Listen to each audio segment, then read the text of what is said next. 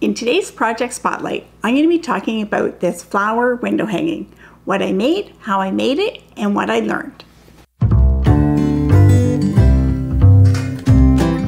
Welcome to Epida Studio. My name is Elizabeth, and I help you make beautiful things with quilting, projagi, and embroidery.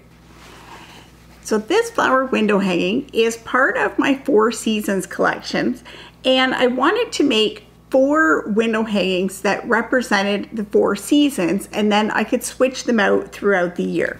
So this flower is to represent spring. Now this is made with reversible projagi style patchwork, so it's only 1 layer of fabric. So it is pieced, but it's not a quilt. It's not quilted. And because of the seam technique that's used, you can see when it is in a window, it looks like stained glass. And a lot of people, when they see that technique, they think that there's black fabric in the seams to make it look like stained glass. But you can see when it's not in a window, there's no black fabric. It's because of the seams. That's what gives it this effect. And so when I was designing it, I was thinking a flower would be a good spring project. And so I chose these fabrics. There's this kind of like beige on white pattern for the background, and then blue and pink. And so these are batik fabrics. Batiks are really great to work with for this kind of a project. So that's what I made, and that's how I made it. But I learned a lot of things from this project. The first thing I learned was how to design projects with this technique. Now, projects with this technique are different than regular quilting projects, and so you can't design them in the same way. It is a much different way to think about things. You can see here, this is one of the first drafts that I did. I tried some sample things and I learned from trial and error. And this initial piece, you can see it has 5 petals instead of 6. And it was okay, but it was much more difficult to do. And so I kept trying, and I like this one with the 6 petals. I like the symmetry that it has in the design.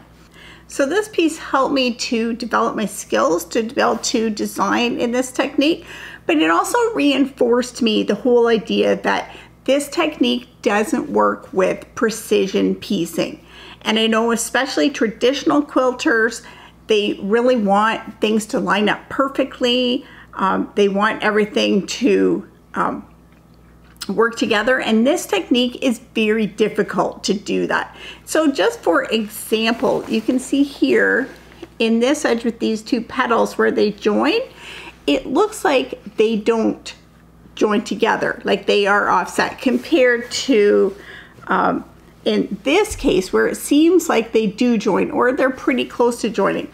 But this little angle here, when it's in a window, you don't notice that at all because the seam looks dark.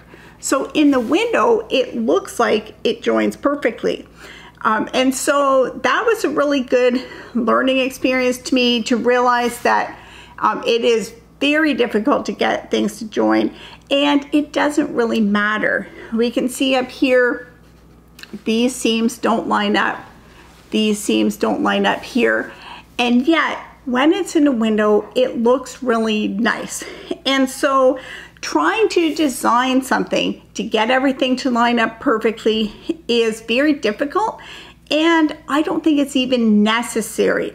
I think this piece looks great, even though a lot of the seams don't line up. And so that's something, as a traditional quilter, I had to kind of get used to. But once I was able to relax and let go of my quilting perfectionism, then I was able to enjoy this technique, enjoy what a quick and easy project it is. The one thing that's nice with these window hangings is that it's only piecing. Once you're done the piecing, then you're done the project. There is no quilting that's involved in it. The other thing that I learned with this project is curves. And that's one thing that I get asked a lot, is how can you do this technique with curved piecing? Because that would open a whole new realm of possibilities. Now, there are some traditional pojagi designers who stitch everything by hand, and they do use curves in their piecing. However, for this machine stitching technique, I haven't come up with a good method for doing curve piecing. And if anybody has suggestions, I'm happy to hear them, but I haven't been able to work anything out that is easy to do and fits in with my whole concept of doing this as a quick and easy project. But you'll notice right away that this does have a curve in the middle.